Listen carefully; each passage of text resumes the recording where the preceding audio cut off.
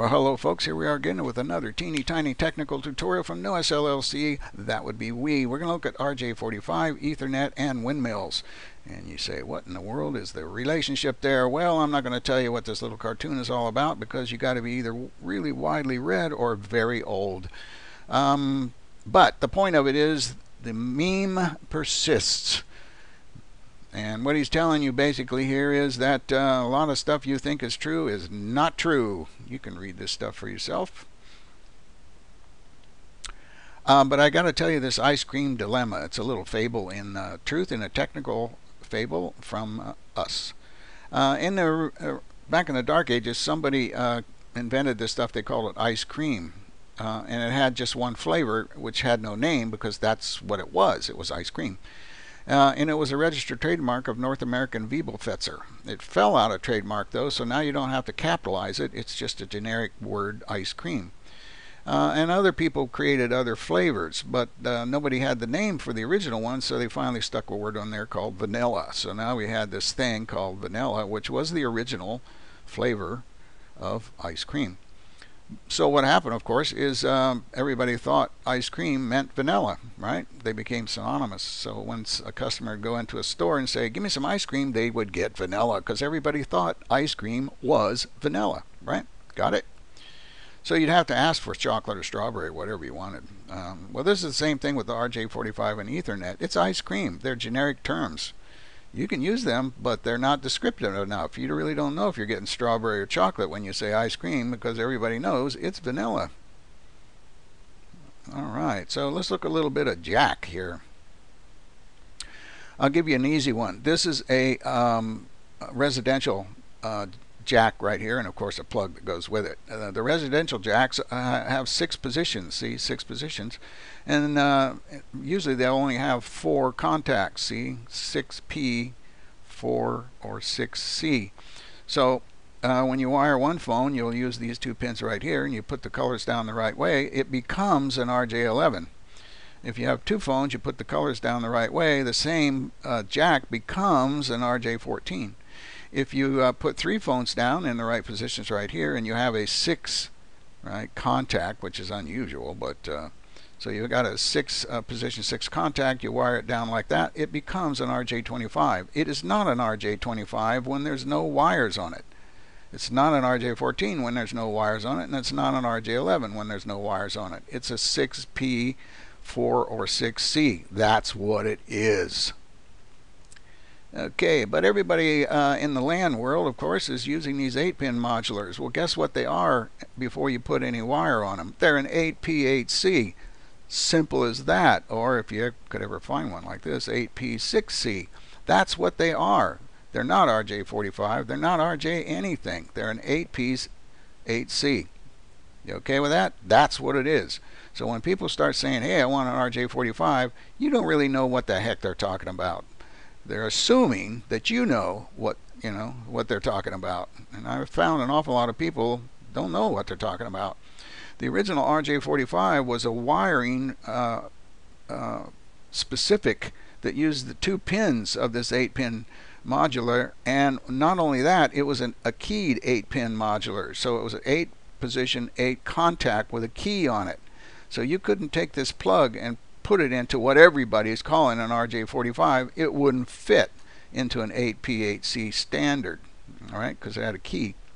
So this is the only place that an RJ45 is correct, is because it's like an electrical standard, how you put the wires down and its function. It was some kind of data function. I've never seen one of these, and I'd be willing to bet you 99.99% of the people saying RJ45 have never seen one either. They're using it like ice cream to mean this, but they can't determine the flavor, right? So it's been, it's ice cream, but take my word for it, because I've been doing this for years. I use that very same 8-pin, 8 position 8 contact for T-type and E-type carrier. It's called an RJ48C. It's still an 8x8 until I put the wires down. Then it becomes an RJ48. Other than that, it's just a plug and a jack. We went through the same ridiculousness years ago, and still are, on the 232 interface. because everybody and their brother said the D sub, the physical thing here with all these pins, 25 pins in it, the D sub was the EIA 232 interface. Not true. You could put a 232 up on something other than a D sub, but it was the same kind of thing, and we're still doing that. Somebody will hold up this D sub on the end of a cable and say, that's a 232. Yeah, well, it might be electrically the 232, but that's just the plug in the jack. It has nothing to do with the 232 itself. All right, so if you're going to wire these up, and there's lots and lots of stuff on the net that shows you how to do it, and they all say it's a RJ45. I saw a guy, going real ballistic on the fact that so many people didn't know how to wire up an RJ45. Well, guess what? He wasn't wiring up an RJ45 either. Little tangent there. The color code in the telephone industry has been this in the United States for many years. Blue, orange, green, brown, slate with a white, and then the next set, blue, orange, green, brown, slate with a red, and like that. In the LANs, you only need 4 pairs, so you get away with just this section up here, right? Blue and blue, white, orange. See, blue, orange, green, brown, right? Slate, we never called this gray. Still don't. But you don't have to worry about it if you're in a LAN arena, because you ain't going to get there anyway. Okay, so let's look at the 8-pin modular, and none of these is an RJ45. This is the Ethernet 10 base T, CSMA, CD, whatever term you want. I guess you can use Ethernet as long as you don't capitalize it. But here's the dilemma, is that there's 2 forms that are valid, the EIA 568A and B, and you'll notice the color codes here are not quite the same where you punch the wires down on the pins. So all the whiz-bang dudes out there that keep calling this thing the RJ45, well, is this one the RJ45, or is this one the RJ45, or even yet, is this one the RJ45? Well, guess what? This 8-pin modular, when it's pinned out this way, is for T&E carrier, and it's called an RJ48. And these over here don't have an RJ, they have an EIA. So you just keep calling these RJ45s. You're going to confuse people, because when they come in and pick that little plug up and look inside of it, they're going to say, is this RJ45? And you'll say yes, and then they'll look at the other one and say, well, is this the RJ45? And you'll say yes, and they're not the same. So have I beat you up on that? Okay, here we go. Let's look at some LAN stuff. Early on, there was 2 competing forms. What pretty much everybody thinks is the LAN standard now, which is lowercase Ethernet, actually 802.3, because the Ethernet trademark owned by Xerox was relinquished 1983. So it's no longer a trademark. It's like a generic term for some number-based T systems.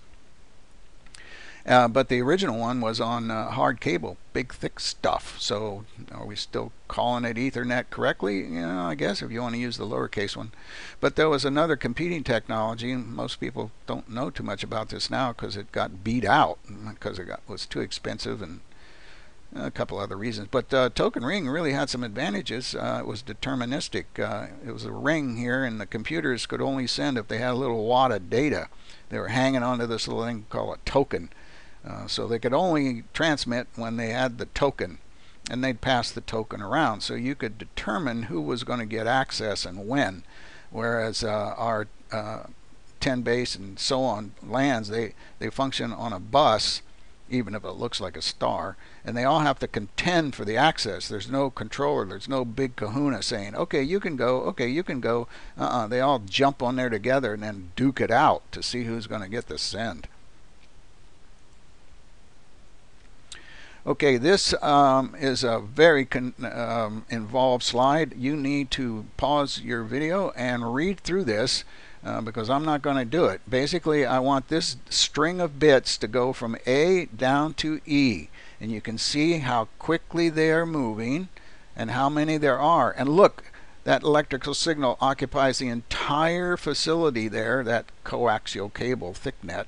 And when that's happening from A to E, B cannot get on, C cannot get on, and D cannot get on. They have to wait until the line is clear. And then all of them are seeing the line is clear. They all simultaneously jump on here, and this guy's signal goes this way, this guy's signal goes that way, and it goes crash and hits right in the middle, so they both back off.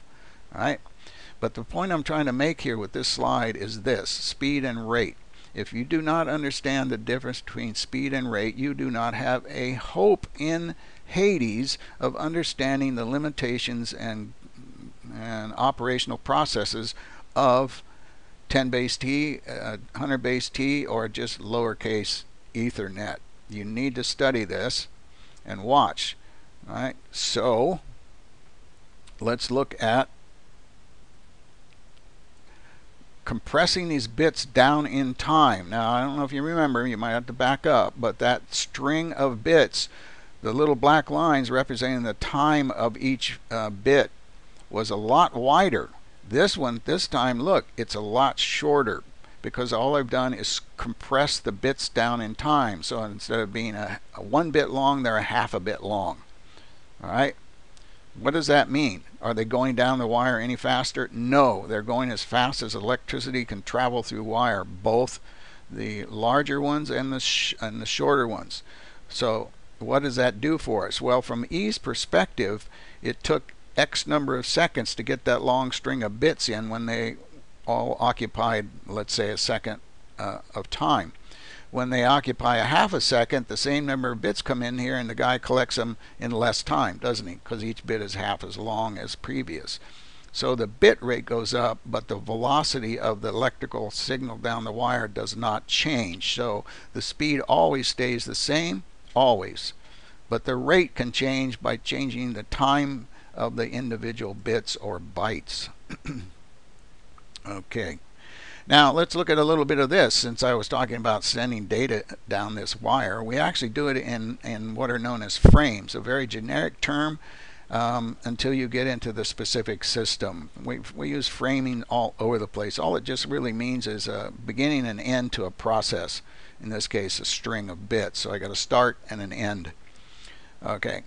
Now there's this thing called the ISO OSI. It's been around for quite a while. International Standards Organization's Open System Interconnect Reference Model. You can go to either one of these specs to find it.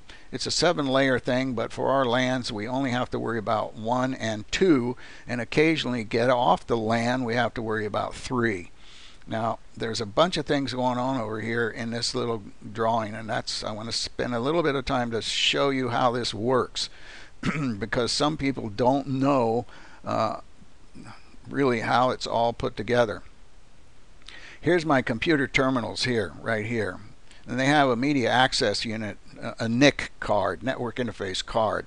And that's going to launch bits out onto a shared set of wires. All these black things right here are the wires. And the plugs, this is the physical layer of the ISO model. Plugs, the jacks, the voltages, and so on. All this is related to the first physical level. Now each one of these is going to create this string of bits, which is called a frame, a MAC frame. Although in my little drawing in the previous slide it was a sack of bits, but this now it's a MAC frame, right? So it's going to create a MAC frame that's going to have an address on it that's going to go from this guy, let us say, up to this guy. So when he puts that string of bits on there, everyone is going to see those bits. Every place on these black lines is going to see those bits, but each one is going to ignore it because it's not addressed to them. Only the person it's addressed to will actually suck them into his computer, right? So the data link then functions, right, to address where the stuff should go and who it came from. Now in this case we're going through it says it's a repeater, but it's not. It's a regenerator. I'm being a stickler here because we really need to get the words right.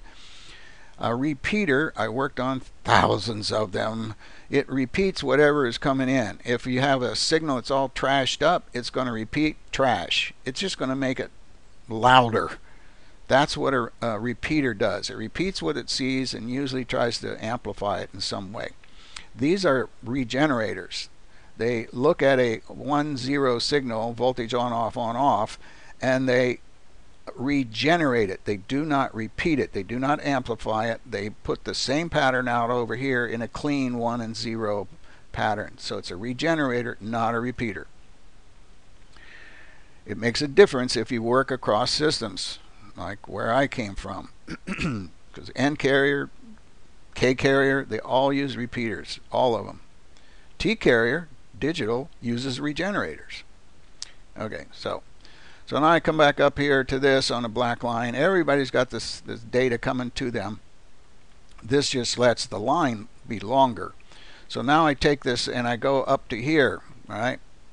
Now this is a bridge. It works at the data link layer. It looks at the frame addresses, and this thing is smart enough that it can figure out which piece of this very big LAN where the addresses, to from addresses are over here, and the to from addresses over here. So let's say this guy has something to send to this guy.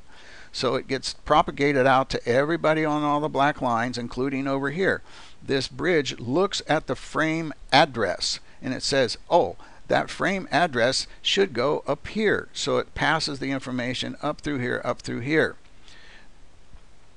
Over time, it learns where all the addresses are. Are they on this side or are they on this side?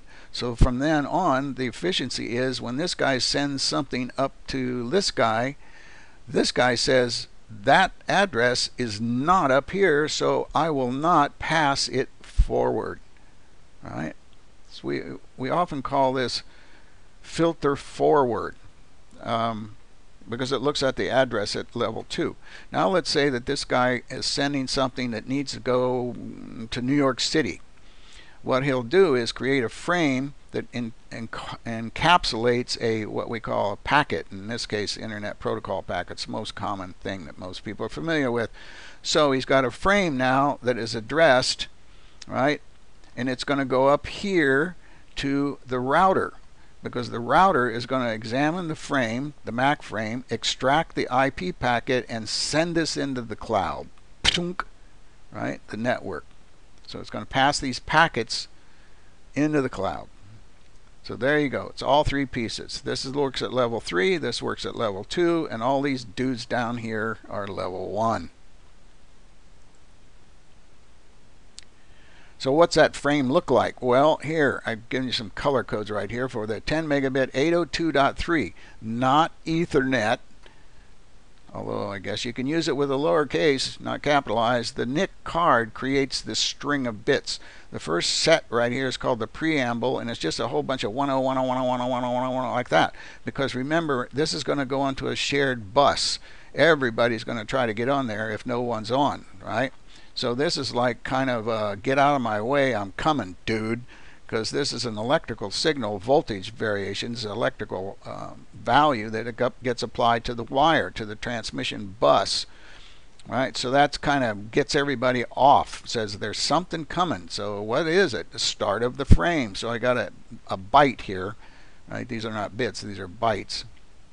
So I've got a byte here says to everybody effectively, here's the start of the frame, and here's who's it supposed to go to. Here who it came from, right here, and then this is how much I'm going to send, and then the payload, which is either 46 minimum or 15 maximum right here. And this is the stuff we really want to send, but we got to know who it's going to go to and who it's coming from right here. Now interestingly enough, if the information down here is too short, they're going to have to the equipment's going to have to do what they call padding, add some extra bytes to bring it up to 46. In the telephone world, I've been doing this forever, and it's called stuffing.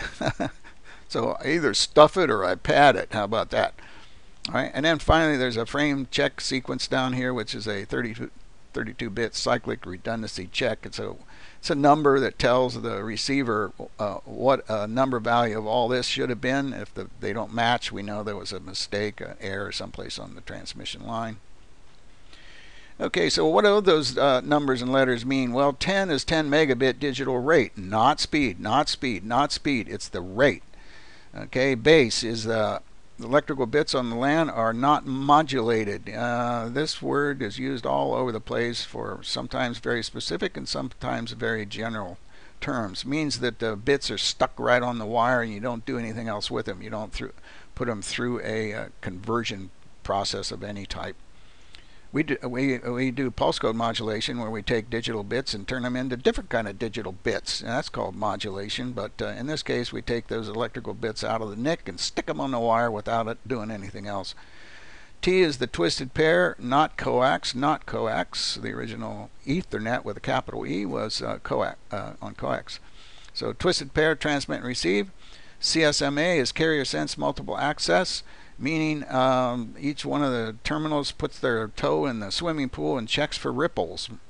If there's ripples, there's somebody else messing around in the pool, and only one person in the pool at a time. So they sense to see if there's somebody there, but there are multiple people that are doing that. So multiple access, lots of people can get on, but only one at a time, by sensing if there's a carrier on there.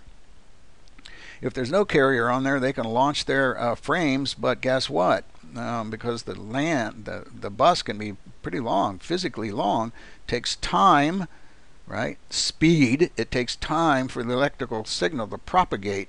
So it's very possible two terminals would send at the same time, because they both sense the line is clear, but because they're sending at exactly the same instant, their electrical signals collide, so they detect that collision and they stop transmitting, do what's called a back off. They back off and wait a random period of time and then try again.